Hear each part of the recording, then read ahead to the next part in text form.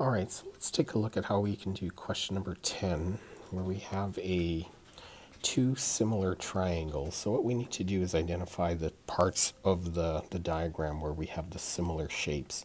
So the first thing we have here is we have a very large triangle, okay, that has a height of 8 and a distance of 40 plus x. Okay, so that's this number here, and then we have the 40 plus x as one of our sides. And then we have another smaller triangle, so I'll do that in a different color here. This one that's I'm marking off here in green, which has a height of 3, okay, and then a distance here of just x. So when we have a ratio that we're trying to figure out, what we need to do is we need to compare corresponding sides. So what we can do is we can say the small side 3 is comparable to the large side, which is 8. So the ratio there is 3 over 8. Now remember, all the sides have to be similar because these are similar. These two triangles are similar.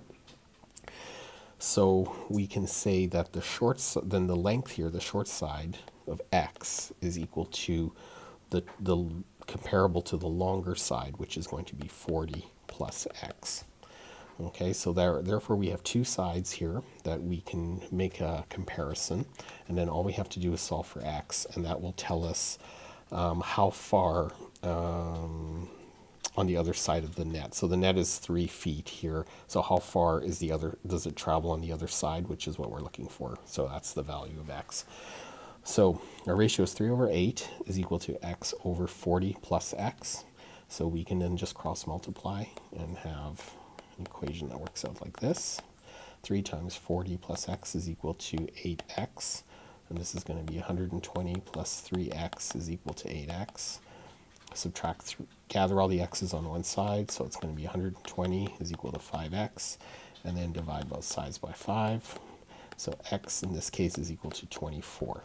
So that is the distance away from the net, 24 units, whatever the unit is, away from the net. And that's how we would calculate that using similar triangles.